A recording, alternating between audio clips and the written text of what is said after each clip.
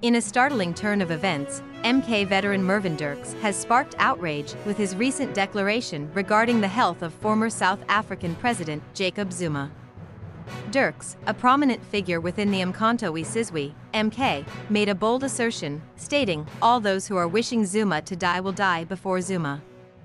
The statement, delivered during a public address in Johannesburg, has ignited a firestorm of debate across the nation. Dirks, known for his staunch loyalty to the former president, did not mince words, condemning those who harbor ill wishes towards Zuma.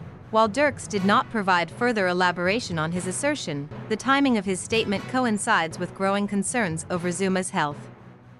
The former president has been battling various health issues, including a recent hospitalization for an undisclosed illness.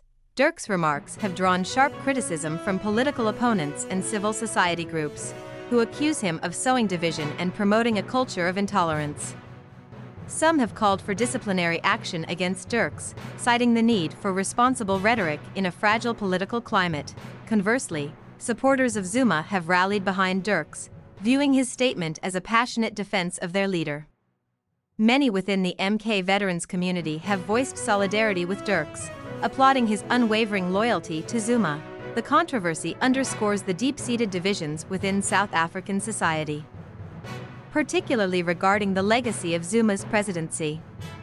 As the nation grapples with economic challenges and political uncertainty, Dirks' remarks serve as a stark reminder of the complex dynamics at play.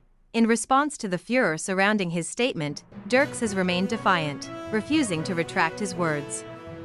He maintains that his allegiance lies with Zuma and that he will continue to speak out against those who wish harm upon him. As the debate rages on, one thing remains certain: